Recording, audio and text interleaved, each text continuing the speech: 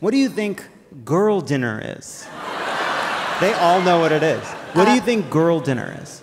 Is it a dinner for cisgendered females? Yes. But what do you think is served at girl dinner? If you had a guess. Oh, no. Don't tell me that they're not cannibals, are they? No. It's not a...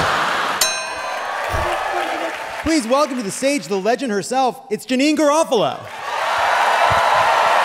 My goodness. How are ya? Come on, bring it in. Bring it in. Thanks for being here. Thank you for... Oh, my gosh. It's a mess. It's a mess. Come on. It's a mess. There's a segment called housekeeping. What is... Yeah.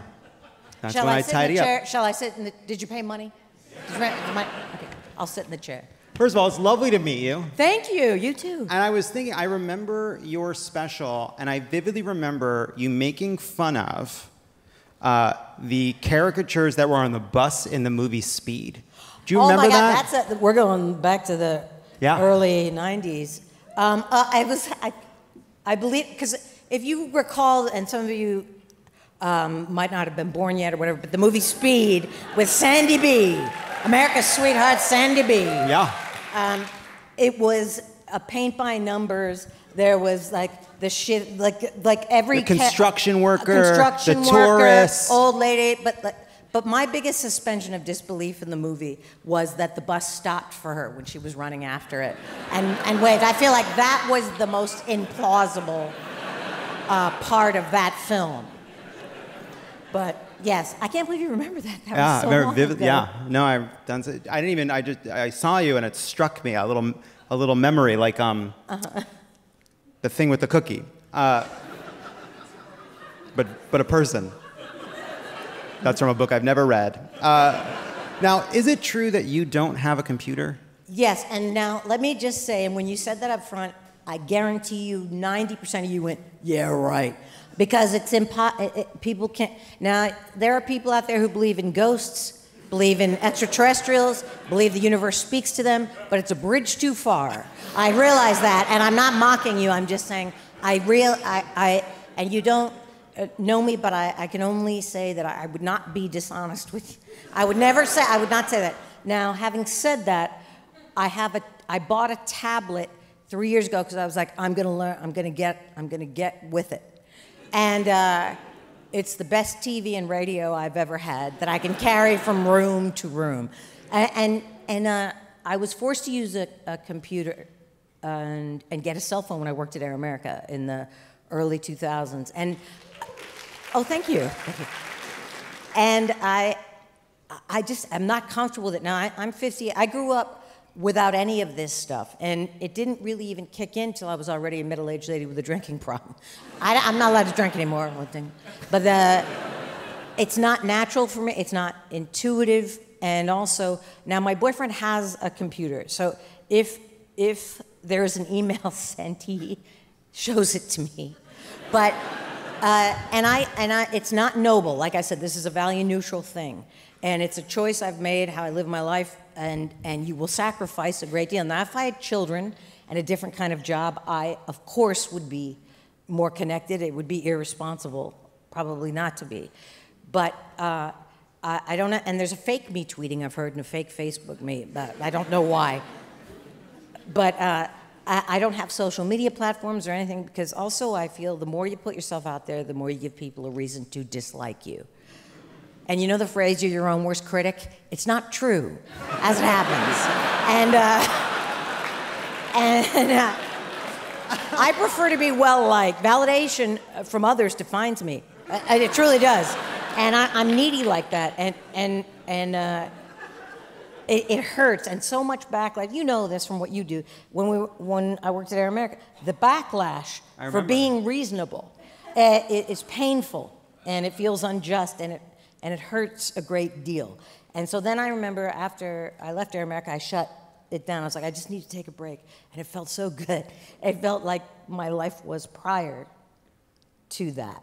And I have a cell phone. It could be a smartphone. It's not hooked up to the internet. But, I mean, it technically could be. It's a Galaxy. But it's a Galaxy phone. Yeah, we believe you. I mean, listen, and it's about this big, and I didn't bring it with me, and like I said, this is not noble. It's just how I have chosen to live, and you will sacrifice a great deal by living that way. Well, what I appreciate about it, and we're going to get to what you've missed, is I do think one of the unfortunate aspects of what's happened is every one of these technologies goes from opt-in to opt-out. At first, it's something you can try, and then you're a kook for not having it. And I think it's cool that you're like, I'm still not on board. I'm out. Well, no, it's not. Like I said, it's not cool. It's about my anxiety issues and about trying. You know, it's just, and it makes me feel helpless sometimes. And eventually, I will be unable to function. And I still try and use cash as much as I can, as Susie Orman would want me to do. That's right. I said it, Susie Orman. Fiduciary responsibility, fiscal prudence. I like the cut of her jib. She knows what's what. I await further instruction. But she wants us to use cash more, people. Come on. But you know what I mean? And I'm sure many of you, and I don't order stuff online, and I get almost no scam likely calls. Huh. Which I also think would be a great gangster name, though. Scam likely. I don't even know if it is scam likely anymore. My phone's older, so maybe it's called something else now. Maybe like scam likely had a son. When an incoming call that's not, is it still called Potential scam spam. likely? Potential spam. But I can't. Everything is harder for me. Traveling is harder. Everything is. I used to have a travel agent that I could call. You know what I mean? And stuff like now I have to, and it feels terrible to feel helpless. It does, and I do need to learn these things. I do need to change, but it feels like math homework. Honestly, it's like, and when people try and explain it to me, the cone comes down like in math class and stuff. I'm not proud of any of this. Well, I think if you're worried about feeling like you need to change, I think we can maybe help push those fears off for a little while tonight. Because now it is time for a segment we're calling, hey, do you know about this? Have you heard about this? Hey! I didn't know I owned that hoodie. Here's how it works. I'm going to ask you about a very online phenomenon. Okay. And you're going to have to tell us what you think it is. Okay. And then we're going to show you what it really is. Okay. Okay. The first one is called Attenzione Pickpocket. Attenzione Pickpocket? Attenzione Pickpocket. That's what it's called. Is that either a Latino or a Mediterranean? It is Mediterranean. Call to arms for be aware of. Yes, Okay. it is. No, you know what? Let's give it to her. Attenzione borseggiatrici! Attenzione pickpocket! Pickpocket! Attenzione pickpocket! There is a woman. Oh, so it's an Italian woman it's like, who okay. runs around Venice chasing pickpockets. And when I tell you that I hear these words at every point of every day, whenever I see Trump, I think, attenzione, pickpocket. So she's on the TikTok. She's on the TikTok. She's on yeah? TikTok. Next up, what do you think girl dinner is? They all know what it is. What do you think girl dinner is? Is it a dinner for cisgendered females? Yes. But what do you think is served at girl dinner? If you had a guess. Oh, no. Don't tell me that they're not cannibals, are they? No, it's a dinner for girls, not a dinner of girls. Well, you just said it. You had such a... What do you think they said? You had Girl dinner is a new online term for the lazy gal charcuterie board for a meal instead of cooking. There's also I've heard of a butter board. So that got to you. Butterboard has reached you. I like to watch cooking shows. I don't like to cook, but I enjoy watching others cook. What do you think about a butterboard? I only saw it the one time. And actually, it was in People magazine when my plane was delayed. I was at Hudson News at the new LaGuardia Airport. Hey, they have all the Cheez-Its now. They have all the Cheez-Its now at the new LaGuardia, at least in the Delta Wing. They do. Nice. It's not just Cheddar Jack anymore. They got it all. That's cool. And fountains. It's like Caesar's Palace. Yeah, they did a nice job on that terminal. I'm sure it was. At least the Delta Wing, like I said, is just. It's only the Delta One. We're only talking about the Delta One. But you can get duos, extra toasty, white cheddar. Truly. It's a smorgasbord. It's amazing. They laugh. They laugh. Next up. But it's the truth. Attenzione. What do you think happens if you drink the Grimace shake from McDonald's? Okay, now the Grimace shake I'm aware of. It's a green shake. I've seen the commercial. It's purple. That's the Shamrock shake. Oh, the Shamrock. I'm sorry. Is that and the Fudgy the Whale, the Carvel, the Carvel ice cream cake. Yeah. And what was the Cookie Opus? Cookie Puss. But there and not for Thanksgiving they had. St. For Patrick's Christmas. Day Yeah, it was Cookie Opus. In Carvel, in New Jersey. Carvel. You're dodging the question. I'm sorry. What was it? happens Yes. if you drink a McDonald's Grimace shake? What does it do to you? You have an upset stomach and you may regurgitate purple. Your I'm teeth sorry. get purple. I'm sorry, that's incorrect. You have a paranormal experience in which bad things seem to happen that are inexplicable. Let's roll the clip. Happy birthday.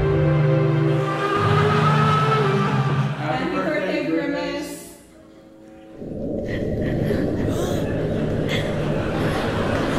He's throwing up. They're throwing up. All right, today we got the Grimace birthday shake. We're gonna be doing a taste test. Let's see how it is. That's actually. It's floating above a building.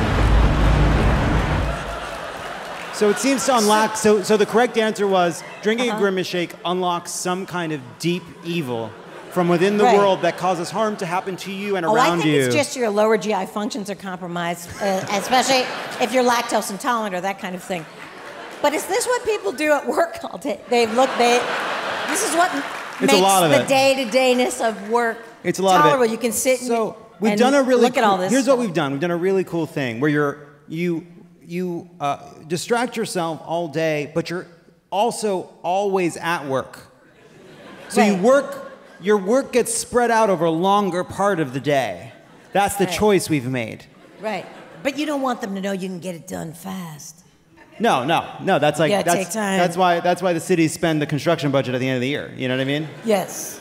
I just do crossword puzzles and doodle. I actually have a sketch and do for neuroplasticity all day. Oh. Do you do the Times crossword? It hurts me. It takes me the Sunday. I do it in pencil, and I also went to Barnes and Noble and bought a 250 New York Times crossword puzzles. I can't tell you how much it hurts me, how long it takes me. And also I can't spell very well. But it's a principle thing. And sometimes the Sunday Times, it takes me till like Thursday to finish, and it's just on my mind all the time, and it really is upsetting. Because I'm quite stupid, unfortunately. I'm intellectually curious, which is a plus, but I'm really quite limited. I don't believe that. I don't believe that. Neurologically. You know, I listened to Air America Radio on the first day. I bought a radio so that I could listen to the very first day of Air America Radio.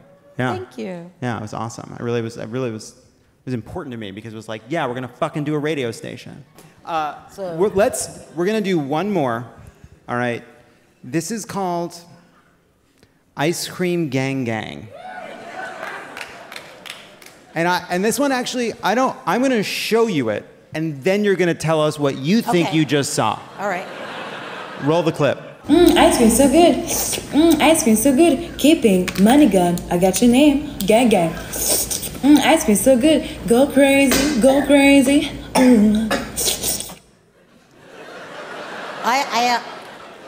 What did you just see? I'm not sure, and you know, she's so attractive. She doesn't need to